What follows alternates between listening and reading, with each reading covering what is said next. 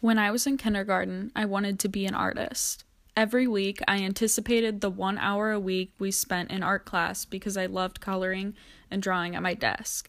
My favorite artwork was created when the class listened to a symphony while creating whatever came to mind.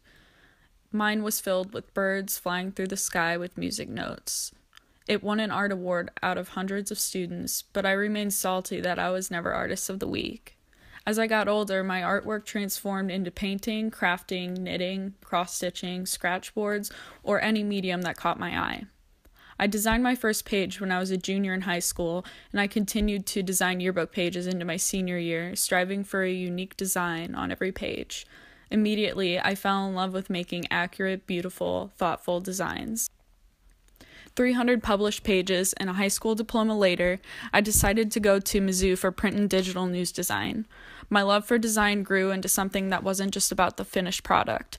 It was about the typography and my favorite typefaces, the escape from stress, the slight color changes to make it look just right, the late nights, every minuscule detail that no one will actually notice besides a designer, the opportunity to teach others how to appreciate and evaluate design, the critiques to make my work better than I thought possible, the fourth or fifth redesign of a page that's almost perfect, the constant search for ideas and inspiration, the hours dedicated to each page, and most of all, the rewards and positivity it brings into my life. If I make a design to the best of my ability, I have the chance to make an impact on others. Design is not just drawing or simply making something look pretty. It is about visual communication and creating something to help tell a story for others. When I create a design, I'm telling a story that affects lives, and the page deserves a design that doesn't trivialize or sensationalize the story.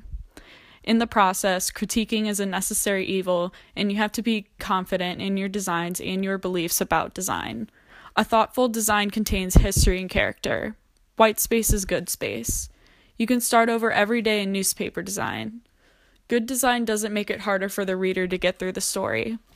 Visuals can evoke feelings that words cannot.